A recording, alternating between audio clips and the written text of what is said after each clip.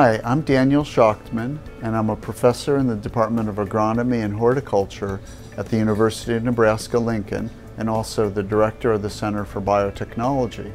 I'd like to tell you a little bit about a review article that my colleagues and I wrote recently for Trends in Plant Science. The review is on root structure and function and how roots may be altered using the tools of genetic engineering. The review is broken into 3 different parts, one on root structure, one on root phenotyping, and the third part is on root function.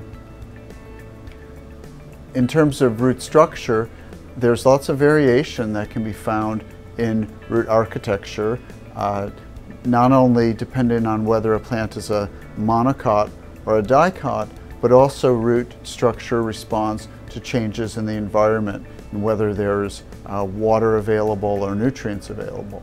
We have some corn here that we've pulled out of the field, and you can see the corn has a much more fibrous root system, and this is from a full nitrogen field here. Has some of these very long roots that reach very deep into the soil profile, and then it has a lot of, in this case, in this field, it has a lot of these kind of more fibrous roots that are not as deep, and these really deep roots will allow the corn to really go into the soil profile to find nutrients and to find water. So these are same corn variety that I just showed a minute ago. These are the roots from a plant that was grown under low nitrogen conditions. You can see these roots are going down pretty deep, probably going after water, maybe going after nutrients. They're not as complex of a root system. There's just not enough carbon for these plants to divert down to the roots to grow them deep. But you can see up at the top, again, there aren't very many brace roots here, but there are some of these fibrous roots here, and these are probably pretty important for nutrient acquisition and then also water acquisition. In the second section, we talk about root phenotyping and describe the methods that have been used over the years. More recently, in the last 5 to 10 years, there have been many new methods.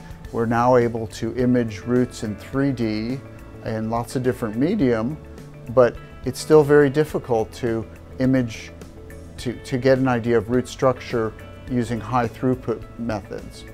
In addition to what we can do in the greenhouse, it's particularly difficult to image roots and to quantify root structure in the field. And so for now, we're mainly stuck in the field with what Jonathan Lynch has called shovelomics, basically digging up roots, washing the soil off the roots, and then looking at the root architecture. The final area of the review is on root function. There it's hard to show pictures of how roots function, but it's really critical in terms of their role in taking up water and nutrients. So you can imagine all the nutrients in our diets that come from plant-based sources, or even animals that eat plant-based sources, come from soils, are taken up by roots, and then translocated to edible parts. So there have been a number of attempts to modify macronutrient uptake. Those have been not so successful using genetic methods, although there are a couple examples recently in the literature of improved acquisition of phosphorus. However, there have been great progress on the uptake and tolerance to high concentrations of micronutrients. So in terms of iron uptake, we have a number of methods that we can use to modify a root's ability to take up iron. And then there's some really outstanding examples of genetic mechanisms involved in aluminum tolerance, where in both corn and wheat, people have shown organic acid efflux molecules, transporters, are involved in tolerance. So in the future, the area of root microbe interactions will be a hot one to watch, There isn't a lot of data now. Most of the studies in the past have been on Rhizobium and Mycorrhiza. In the future, I think we'll see a lot more diversity in studying the microbes involved in root function. So we hope you enjoy the review and happy reading.